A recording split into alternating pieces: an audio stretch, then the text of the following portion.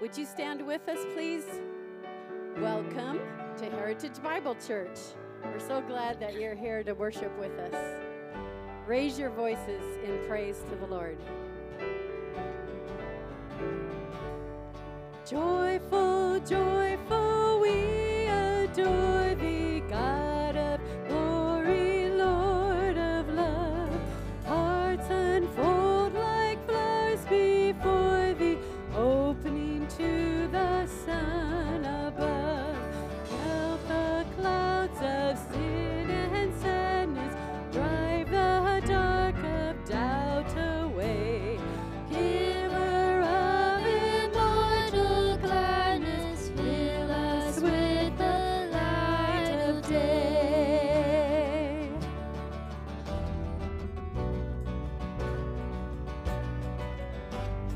Praise to the Lord the Almighty, the King of creation. Oh, my soul, praise, for He is thy health and salvation. Come all who hear, now to His temple draw near. Join me in glad adoration.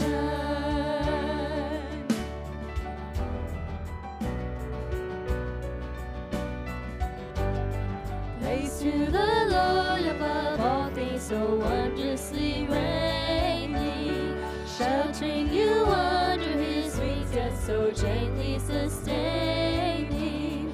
Have you not seen all that is needful has been sent by His gracious ordaining?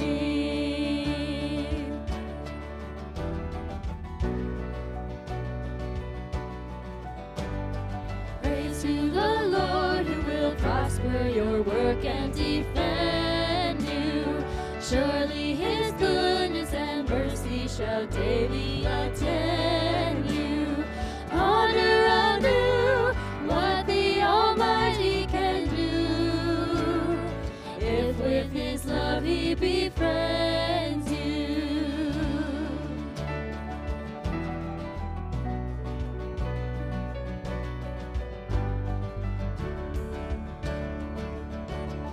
Joyful.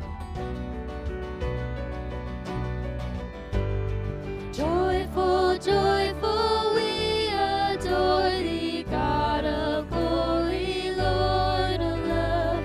Hearts unfold like flowers before thee, opening to the sun above. Melt the clouds of sin and sadness, drive the dark of doubt away. Giver of immortal gladness, fill us with the light of day.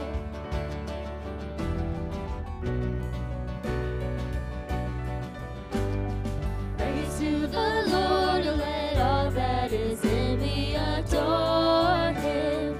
All that has life and breath, come now with praises before Him. Let the Amen sound from His people again. Gladly forever adore Him.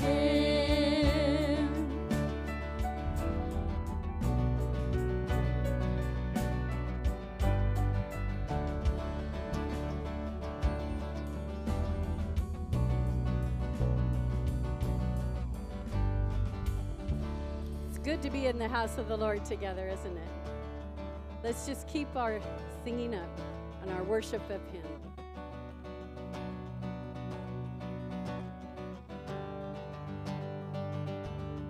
There is an endless song echoes in my soul.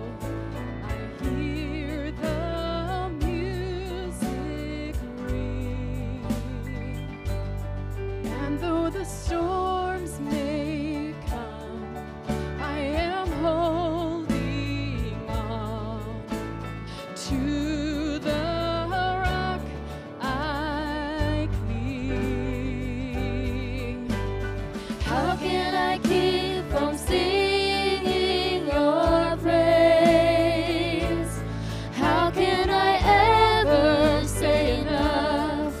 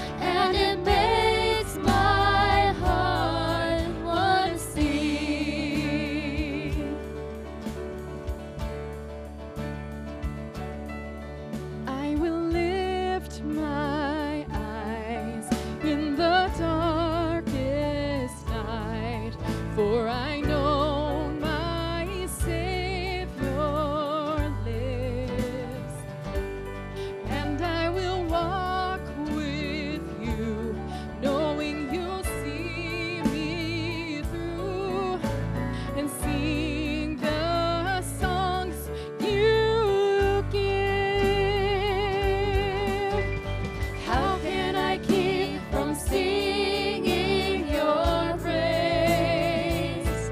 How can I ever say enough? How amazing is your love. How can I keep from shouting your name? I know I am loved by the King, and it makes my heart wanna sing.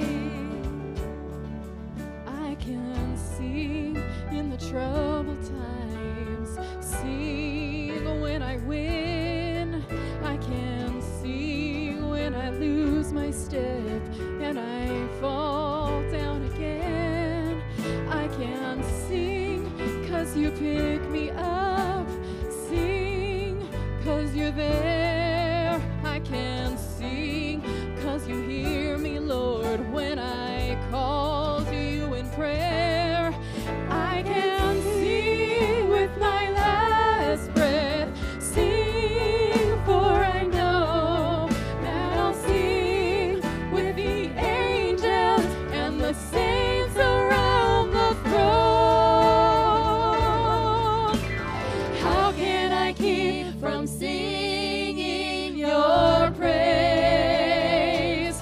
How can I ever say enough? How amazing is your love. How can I keep from shouting your name? I know I am loved by the King, and it makes my heart wanna sing. I know I am loved by the King, and it makes my heart wanna sing. Yes. Amen. Praise the Lord. You may be seated.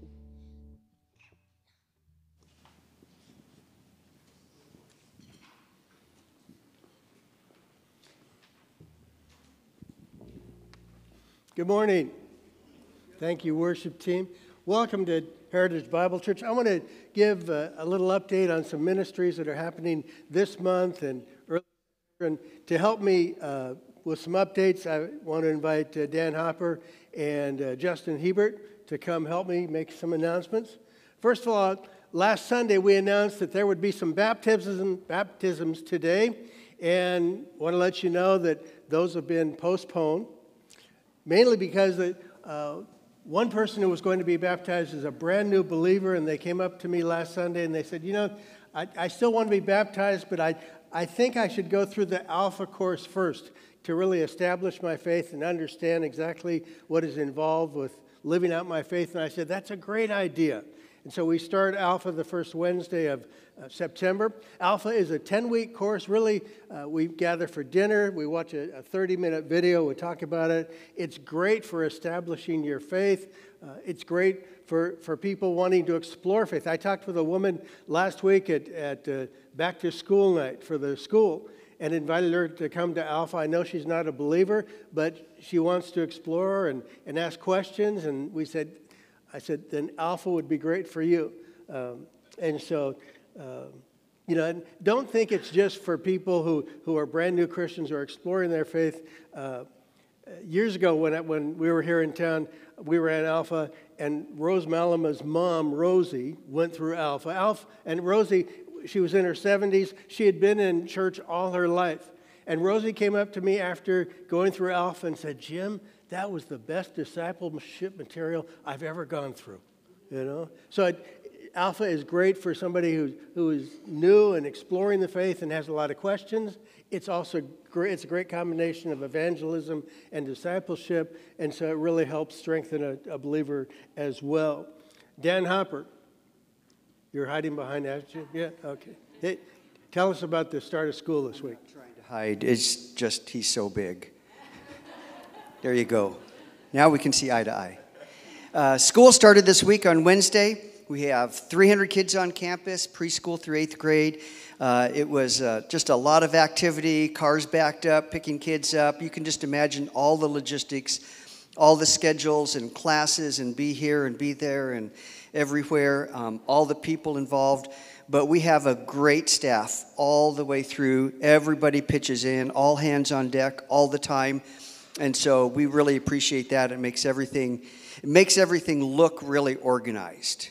You know, that's the most important thing, is it looks organized. No, it is organized, but there's always, we got to put more water in this bucket because it's 107 degrees and the children are filling up their water containers like crazy. There's always all kinds of things going on. One funny story from this week. On Wednesday, the first day of school, kindergarten class.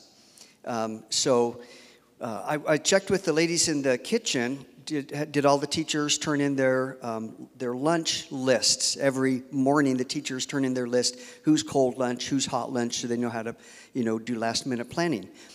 And kindergarten hadn't turned their list in yet. So I go to the kindergarten classroom, and they're trying to get it figured out. But when you ask a kindergartner a question, are you cold lunch or hot lunch? They're like,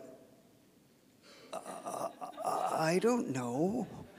So the aide was unzipping all of their backpacks and looking for lunches and checking off the list. And most of them had names, but some of them didn't have names.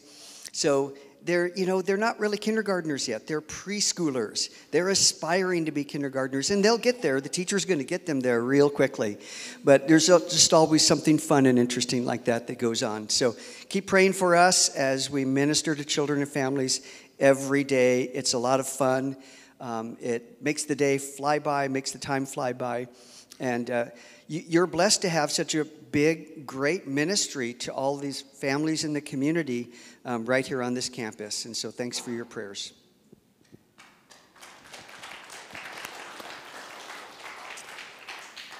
All right. So Wednesday night, this coming Wednesday, youth group is starting back up. A couple of important things that help tie that together. Number one, as was mentioned a couple of weeks ago, we are starting in Genesis and working our way through Jesus this fall. And so Genesis 1 is not this Wednesday. Actually, this Wednesday, Pastor Jim and I are teaming up, and we're going to give the youth just a broad overview of what to expect in the Old Testament. Because if you don't know, it's a wild ride. And so we're just going to lay some foundations and some principles and say this is not just one book, but a series of books. And here's the ways to help you kind of understand and engage it. And then in 2 weeks, we start Genesis 1, and we just begin to say what are the key people and places and ideas where we see God's faithfulness speak to his people. And so if you are a youth, if you want to be a youth again, if you want to help youth, we would love to see you on Wednesday night. One important factor for anyone that wants to volunteer, we have some new games coming up, and so it's really important that I get your waiver of liability signed. I'm not saying that you will get hurt, but should you get hurt, one of my life goals is to not go to prison. And so you signing that thing helps me out tremendously. And so this Wednesday, just like usual, we have dinner starting at 6 o'clock. So if you're actually part of the school and you want to show up at 3 o'clock, we have games and food and activities and everything 3 to 6 is kind of that free time. We love to just hang out with the youth. And then starting at 6 is dinner. And then at 6:30, we start the youth group festivities. So be sure to join us starting this Wednesday for youth group. Okay, you can give the mic to Annette or Roger. Okay, or Ashley. Okay, one last announcement coming up. This week, we start Journey, which is a men's group. We meet Thursday night, 6 to 7. The focus is on abiding in Christ. We look at John 15 and what that means. And if you sign up for Journey, it goes 9 months. But men, if you want to just try it out, you're invited to come for 1 month for free. Won't cost you anything. The book will be free. You can try that out. After a month, decide if you want to continue. But that's this Thursday. Next weekend is M24, which is a free men's retreat up at Tehachapi. Starts Saturday at noon, goes Sunday to noon. Last year I went, there were 850 men that were up there. And it was a great time. It was a great experience. A lot of food. There's games. There's a lot of activities. Wonderful time. Guys bring tents, campers, sleeping bags. Some sleep out on the ground. Some sleep in their car. whatever you want to do. It's wide open, okay? Ladies, you have a couple of announcements for us? Sure do, Pastor. So Here, in your step over here so they can put you on the screen, and everybody okay. who turns into YouTube can, Okay. all over the world can watch you. Woohoo. I'll pass on that one. Anyways, in your bulletins there is a connection card. No, that's me, Pat. You told me what to do. Surprising, right? Anyways, there's a connection card. Go ahead and fill that out, and they'll be collected. If you're a first-time guest, go ahead and fill that out and take it to the information booth after service for a little surprise. All right. Hi, everyone. Hello. And good morning. All right. So a church membership class is being held today with Pastor Jim in the church library. Lunch is provided, so talk to Jim as soon as possible if you haven't signed up yet. Also, there's another flyer in your bulletin. It's just describing the activities this fall. Wednesday nights start on September 7th. Dinner will be at 5:30. Pat and I will be feeding you. Then there's HK Youth, Women's Ministry. They have a study on spiritual warfare, and then Alpha starts also. Okay, before I dismiss the kids, tomorrow is Mike Gonzalez's birthday. So happy birthday, Mikey! All right. So now I'd like to dismiss the kids up to through 6th grade to HK.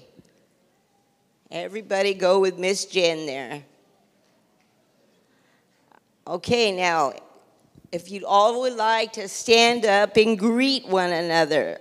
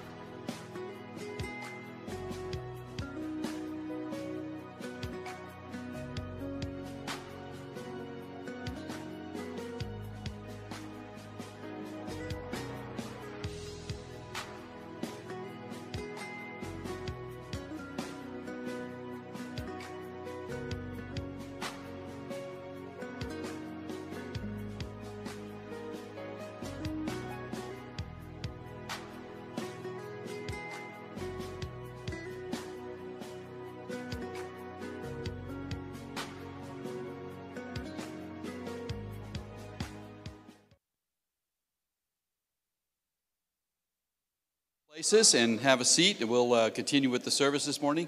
Thank you for coming today. We're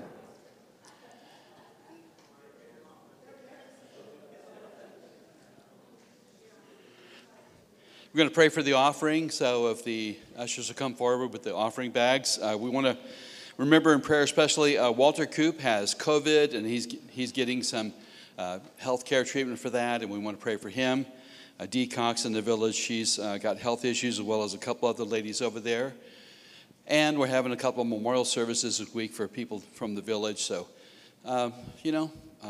we move through life, and I'm grateful to live there and be part of the ministry there. I've had a great visit with Mavis this week, and shared with her and prayed with her, and she's just so rejoicing in a certain hope. Not a hopefulness, but a certain hope that she will be with the Lord in heaven when her day comes, and we just rejoice in that. There were no tears, there was no sadness. It was just rejoicing in the fact that it's so good to have a certain hope of that, and you can have a certain hope of that too. I'm going to pray for those things. We pray for the school. Great for the school, and I got to be there helping as they drop kids off, and Dan was running around, and people were doing stuff, and I'm standing there, and a parent walks up to me and says, "What time is school out today?" And I went,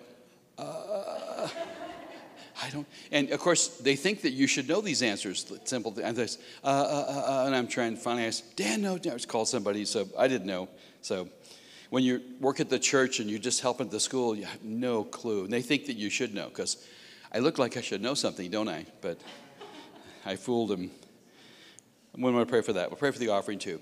Lord, we uphold these things to you. We pray for those who have health concerns, grave health concerns, several that I can think of I won't mention, but we pray for Walter as he's recovering from COVID, for Dee and a couple other ladies at the village that are facing significant health challenges.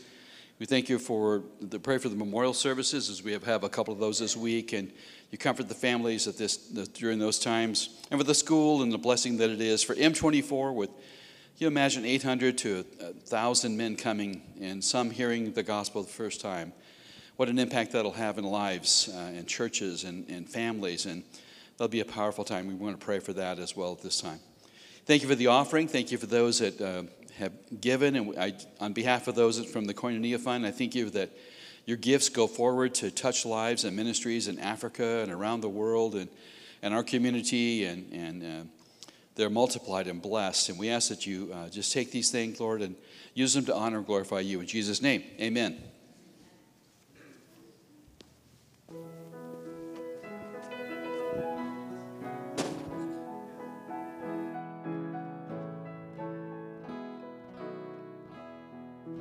Take my life and let it be consecrated, Lord, to thee. Take my moments and my days, let them flow in ceaseless praise. Let them flow in ceaseless praise.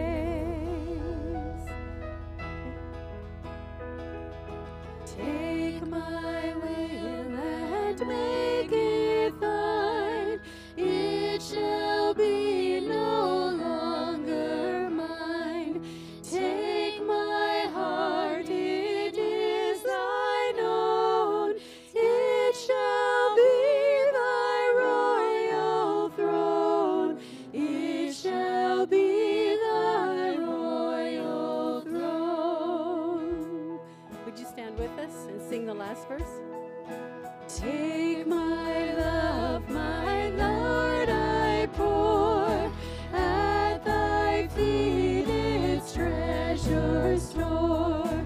Take myself and I will be ever only all for thee, ever only all for thee.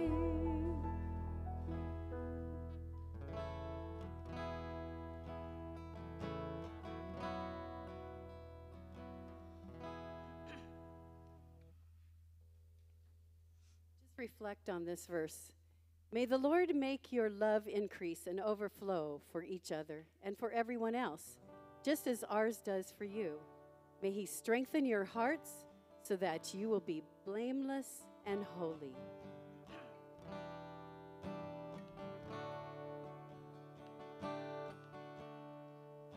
In Christ alone, my hope is found.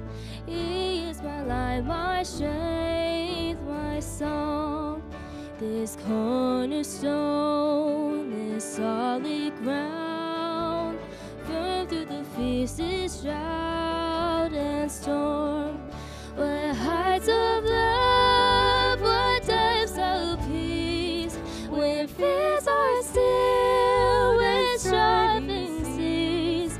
My comforter, my all in all, here in the love of Christ I stand.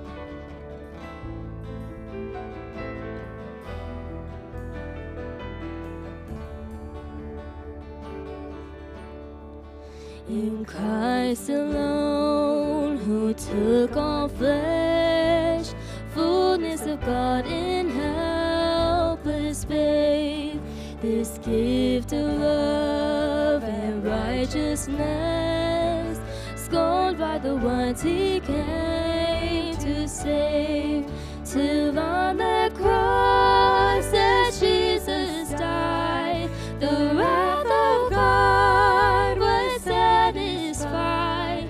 For every sin on Him was laid, here in the death of Christ I live.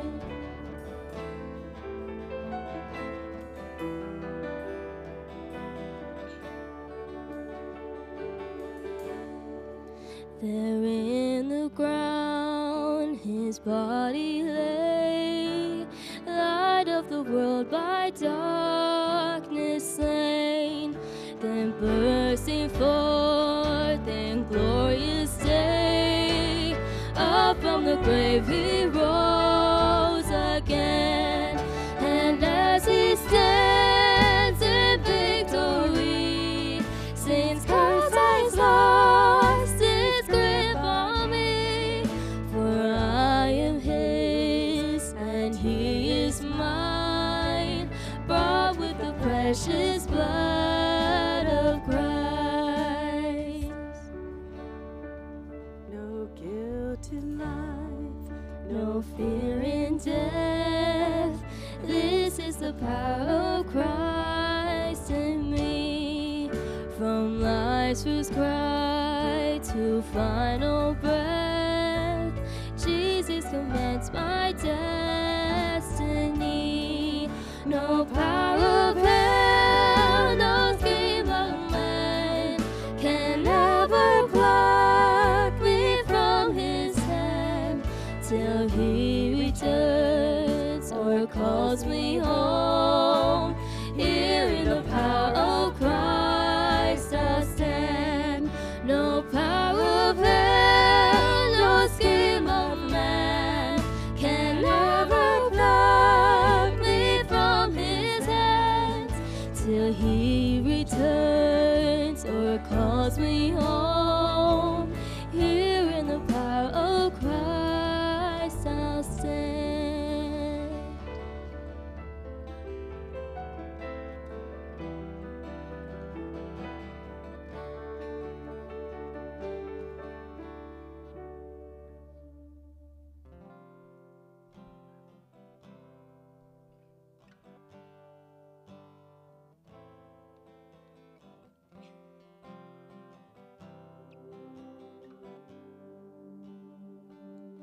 Bless the Lord, oh my soul, oh my soul. Worship His holy name. Sing like never before, oh my soul. I worship Your holy name.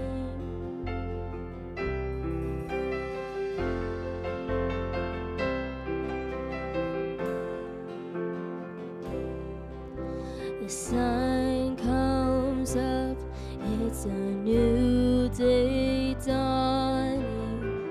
It's time to sing your song again.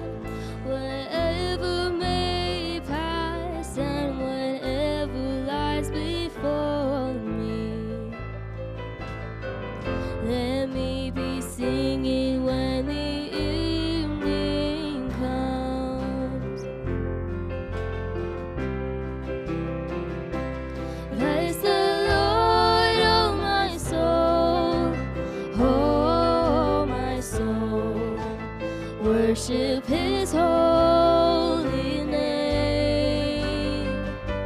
Sing like never before, oh my soul. I'll worship Your holy name.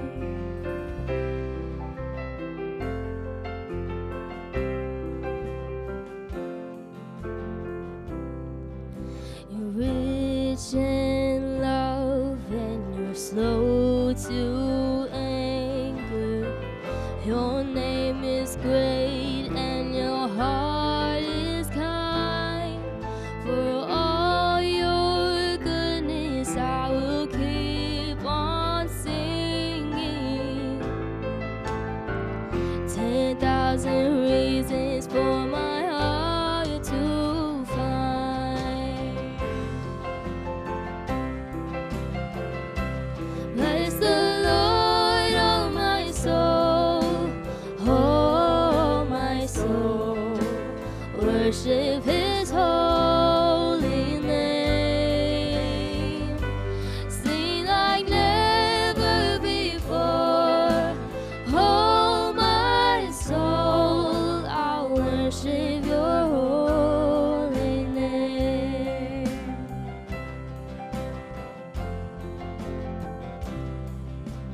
And on that day when my strength is failing, the end draws near and my time has come. Still my soul will sing Your praise unending. 10,000 years and then forevermore.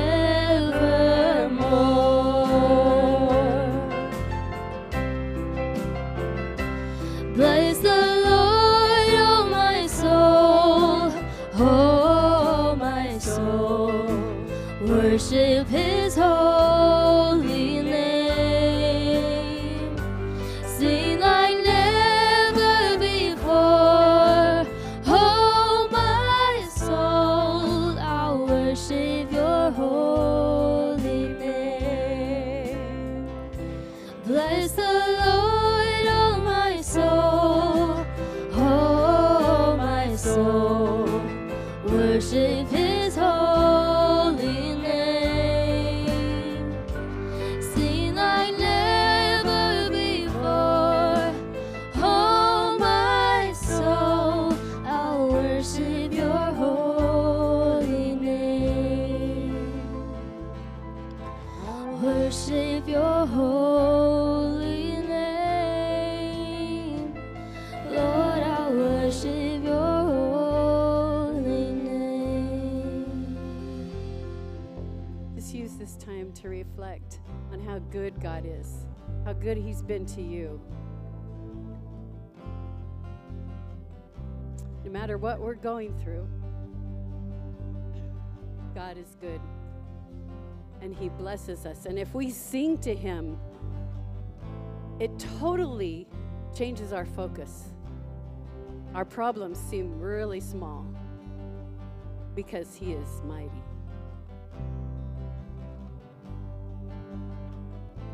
Sing like never before, oh my soul. I'll worship Your holy name. Lord, I'll worship Your holy name. Lord, I'll worship Your holy name.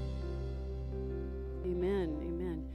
would you read this reading with us? It's going to be up on the screen.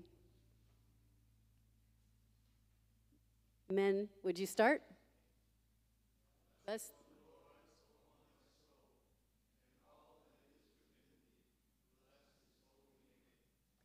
Oh Lord, thank you for all that you do and all that you've done. I do not thank you nearly enough.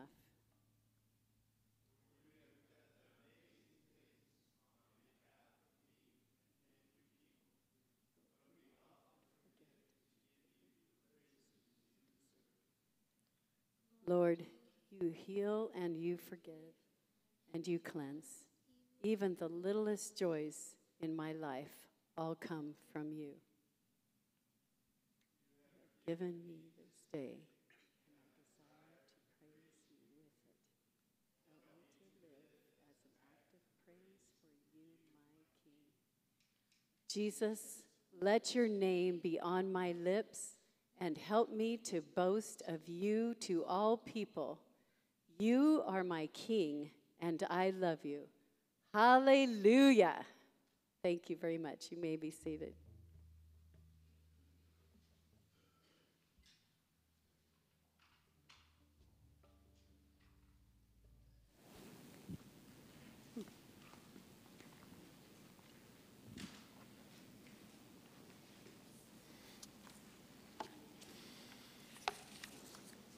Amen.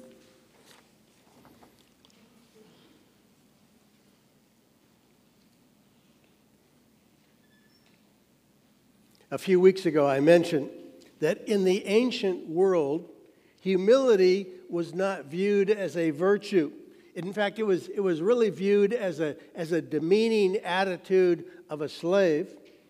It was seen as a negative characteristic. So humility was a trait to be avoided in your life until Christ came. And that changed everyone's viewpoint, because out of love, Christ humbly sacrificed his life,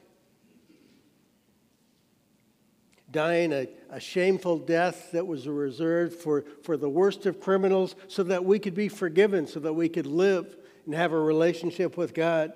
But his life and example changed everyone's view of humility. Society's view of humility was turned upside down. Jesus' death and resurrection then became the model for living the Christian life. Jesus died and rose again. And as Christians, we die to ourselves. Why? So that God can live through us. That model of life and death has changed all of our relationships. Last week we saw in Ephesians 5, and as we continue our study in Ephesians, how Christ makes a Christian marriage radical. For example, a couple verses in Ephesians 5, just as a review. First of all, verse 21, Paul said, "Submit to one another out of reverence for Christ." Now, 2,000 years ago, that was radical for husbands and wives to submit to one another. But then also look at verse 25, really a almost impossible command for husbands. Husbands, love your wives just as Christ loved the church and gave himself up for her. So Jesus' example impacts our marriages, our family, our work. That's why today's message is entitled Radical Relationships for the Redeemed. And there's a sermon outline in your bulletin if you want to follow along. It's also on the church app. If you have your Bibles, you can turn with me to Ephesians 5. I want to show you something. There is an unfortunate chapter division in Ephesians. Now remember, when Paul wrote this letter 2,000 years ago, he just wrote it on one long scroll. There weren't chapter divisions. There weren't designations for individual verses. And so when he thought of guidelines for household relationships from Ephesians 5:21 all the way through chapter 6, verse 9, he deals with household relationships. So it's one long section. And it's interesting, if you look at the letter to Colossians, Paul deals with the same three issues, the same relationships.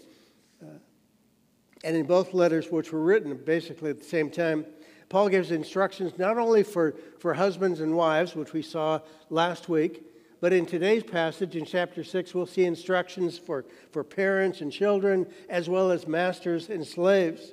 Now, it's important to remember, because sometimes this can be a little confusing, but it's important to remember that in the first century, 2,000 years ago, children, wives, and slaves in many ways were treated as property for the benefit of others.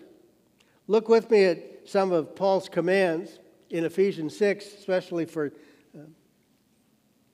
families and slaves and masters. You can follow along on the screen. Starting in verse 1, Paul says, "Children, obey your parents in the Lord, for this is right.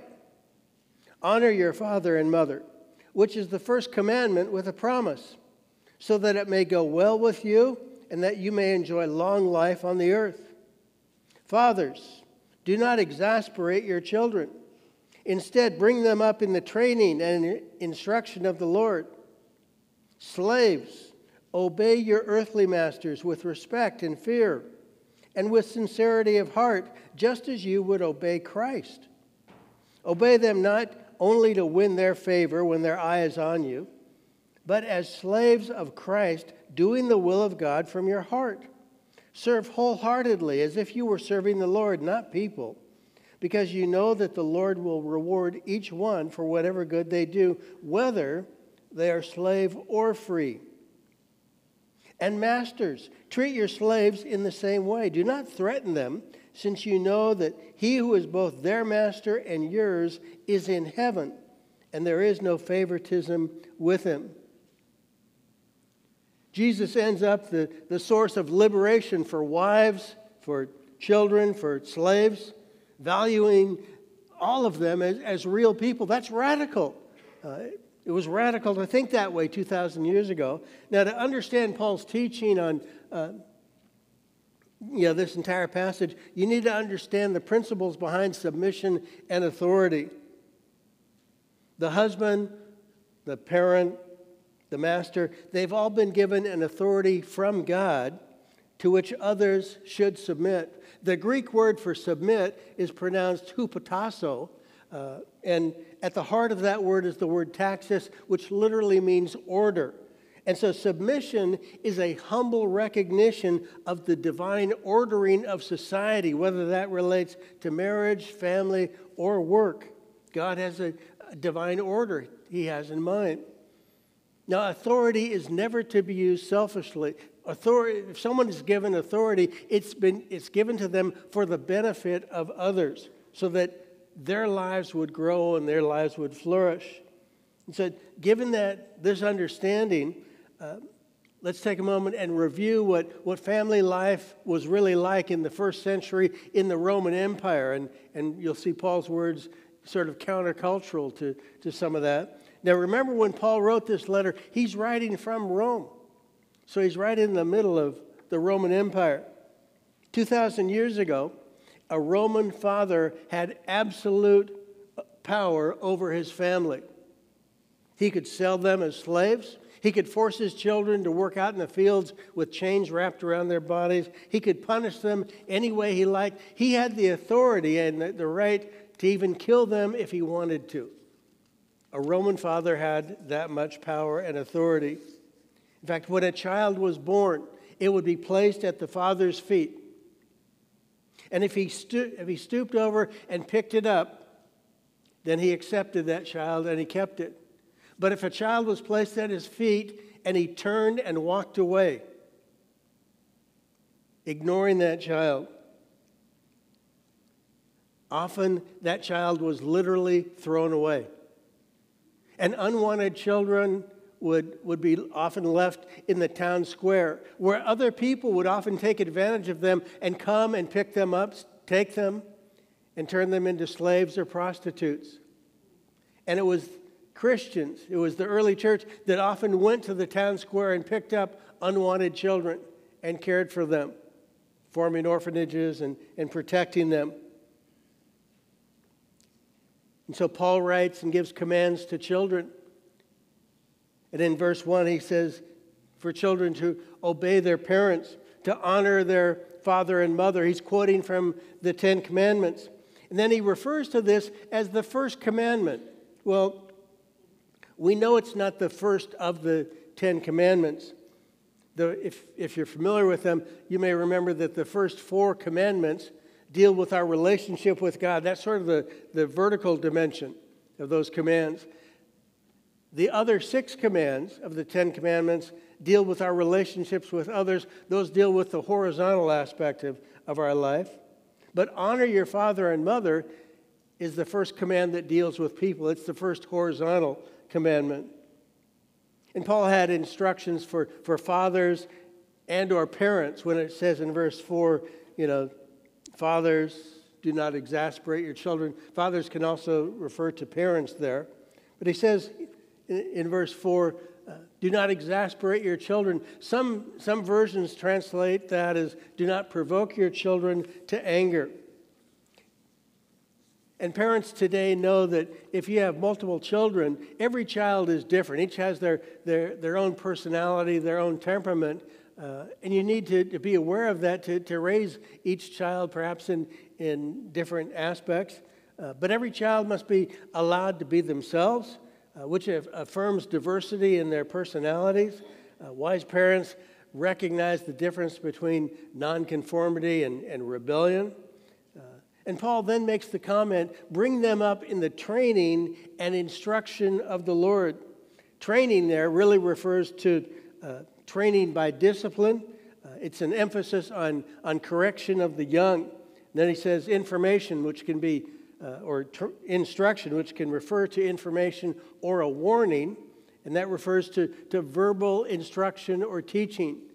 So Paul is saying, do not provoke your children to anger, but rather raise them with correction and with teaching. Paul then goes on in Ephesians 6 to give commands for masters and slaves, which for some people today in the 21st century can be a little confusing. Often I find that especially here in America, you read commands about masters and slaves, and we automatically equate that. We think of slavery in America in the 1700s.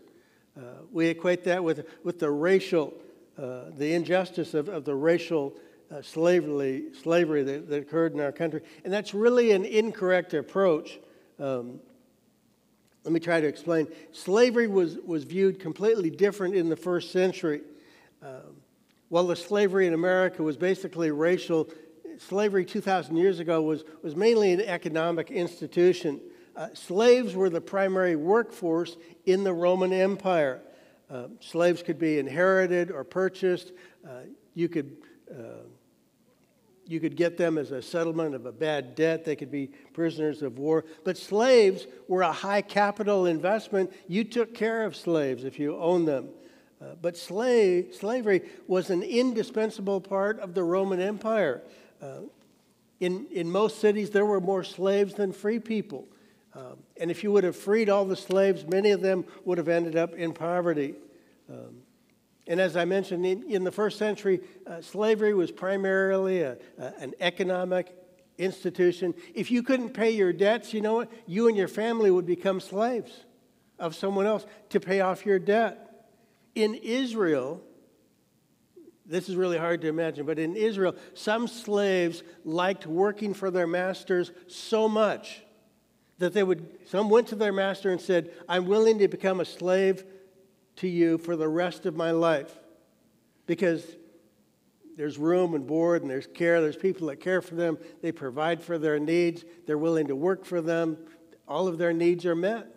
And so the Old Testament gave instructions for what masters and slaves were to do if a person wanted to be a slave for life. And there's instructions for that. Here's the point. Paul accepted slavery in his day, and he encourages slaves to be good workers. But he encourages those who are free to be good workers as well. The same standards apply, whether you're slave or free. Verse 8 says, work as though you're working for the Lord. And then this would have been radical. In verse 9, Paul challenges the masters to treat slaves with kindness. saying that, God is the master of both slaves and free people, and God shows no favoritism. He doesn't look down on slaves and high on masters. He looks upon each as the same. Each has been made in God's image. Some of you may remember in the short New Testament letter of Philemon, 1 chapter long. It's a great letter. Paul writes to his friend Philemon and encourages him to take back a slave who has run away. The slave's name was Onesimus. And Paul's sending him back. But Onesimus came to Paul. Paul led him to the Lord, led the runaway slave to the Lord, and said, you need to go back to Philemon, your master. And so Paul writes a letter encouraging Philemon to take the slave back. Philemon, by law, could have killed the slave because he ran away. But Paul says, don't kill him.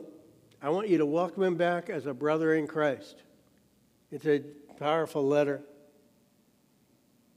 Then I asked this question on your outline. Why didn't Christians try to abolish slavery in the first century?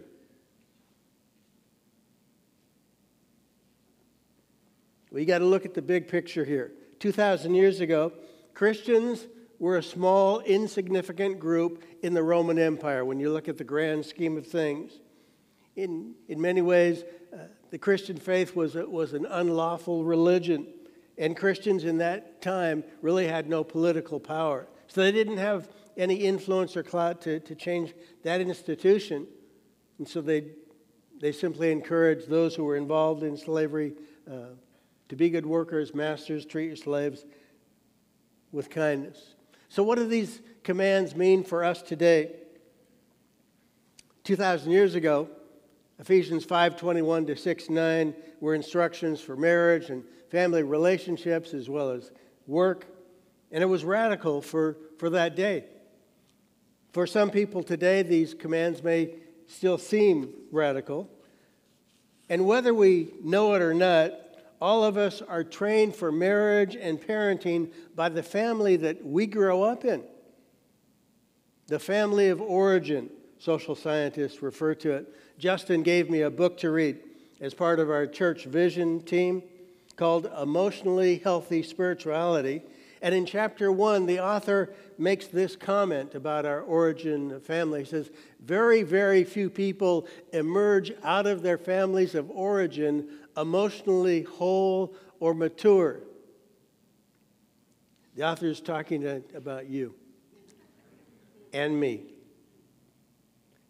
See, most of us live in a way that, whether we realize it or not, it reflects the home that we grew up in. Even if we knew that some of the things our parents did were wrong, that's the only model we saw. We often repeat it without realizing it. The sad reality, if we're honest, is that every family is broken. Every family has been damaged by sin. And so in some ways, we end up broken too. Let me give you some examples. Have you ever heard this phrase? Love is blind, but marriage is a real eye-opener. I talked with a couple last spring who were engaged, and I shared with them this piece of advice. I said, listen, when you get married, you learn a lot about yourself, and I just want to tell you, not everything you learn you're going to like. And I remember telling that to fellow students shortly after I had gotten married when I was in seminary. So there's two things you learn to do only by doing them. One is being married. Second is being a parent. You can read all the books you want and go to seminars, but until you're there living life, married, learning to be a parent, figuring out a child who's rebelling and figuring all that, you don't know what it's like until you're on the battle lines there. I've shared this example with you before, but for me personally, growing up, I had a father who was emotionally distant, and he never really communicated emotions with us. But, since he was a good provider, and he had a strong work ethic, his example to me was very positive, I thought he was a normal dad. Then I got married. And I realized I didn't really know how to communicate emotions. You know what I learned? Emotions is the language of women. And if you don't know how to communicate, you don't know how to resolve conflict. And so what do? I just do what my dad did. When my dad got in conflict with my mom, he had a simple solution. He got up and walked into another room. That was the example I had seen. So I tried that early in our marriage with Annette. We lived in a 2-room apartment. Got up and walked into the other room. That was probably the first and last time I attempted that. Because she followed me in. I couldn't get away. I walked into I didn't say this to myself. I'm saying, what are you doing? I'm trying to get away. And that was rather difficult. At one point, I found myself resenting the fact that I had not really learned healthy relational skills while I was growing up. But later as an adult, I learned about the family that my dad grew up in, and it was very enlightening. Because his mother, my grandmother, she never really shared emotions or even affection. I remember my grandmother lived with us for a few months when I was 6 or 7 years old.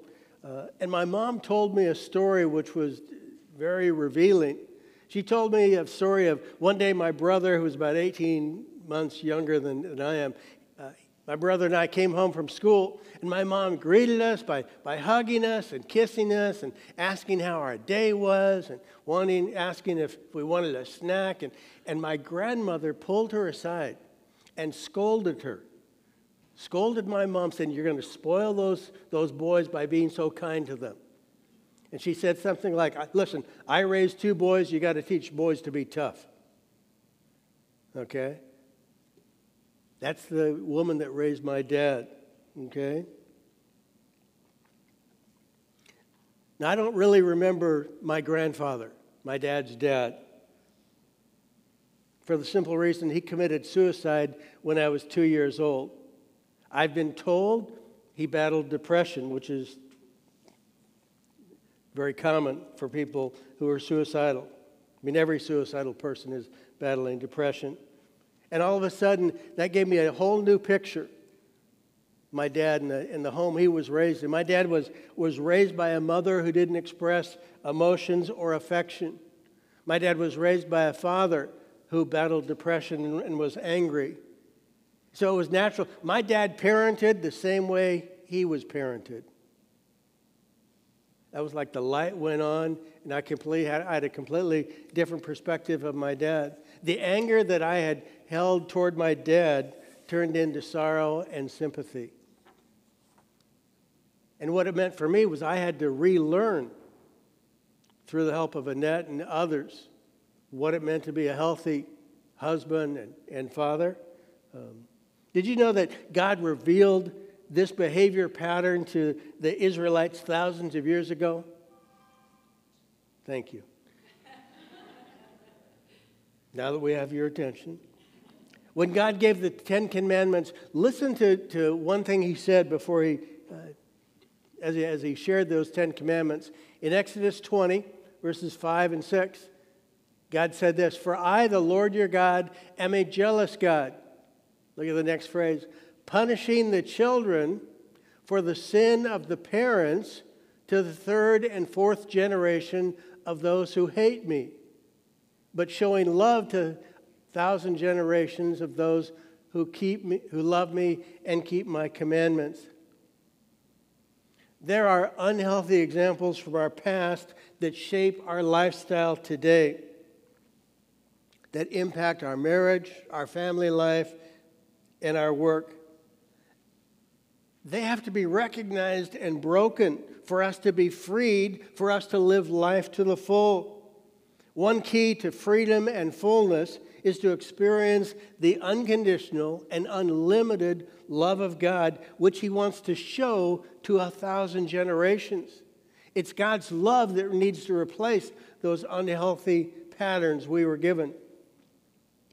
And when we allow God's love to heal, us of destructive habits and emotions, so that we are freed, so that we are healed, then our lifestyles in our home and work, you know what? They often seem radical to other people. I know comments like this may trigger questions. You may want to know more about this. Maybe you just want to pray with someone. We're available to share with you, to pray with you, if that would be helpful for you. Let's go ahead and close in a word of prayer, shall we? God, as we think of our lives, for those of us who are married, for those of us who are parents, many of us who are involved in work relationships with others, God, we're reminded here in Ephesians 5 and 6 that Christ needs to be the model for our roles, our responsibilities, how we relate to other people in our life. May Jesus' example of love, sacrifice, and service be the example, the model, the pattern that we follow in all of our relationships and in our life. May we reflect that example for your honor, for your glory. We pray in Christ's name. Amen. Let me invite you to, as you stand for our final song, go ahead and pass your connection cards to the center aisle, and ushers will pick those up. We're going to sing together before we close the service with our final benediction.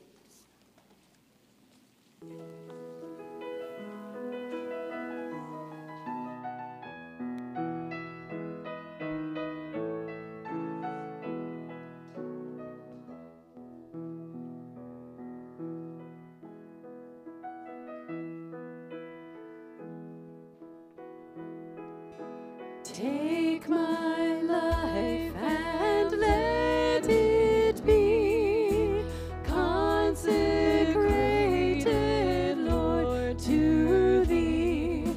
Take my moments and my days, let them flow in ceaseless praise. Let them flow in ceaseless praise. Take my will and make it Thine. It shall be no longer mine. Take my heart, it is Thine own. It shall be Thy royal throne. It shall be Thy royal throne. Take my love, my Lord, I pour at Thy feet, its treasure store. Take myself, and I will be ever only all for Thee, ever only all for Thee.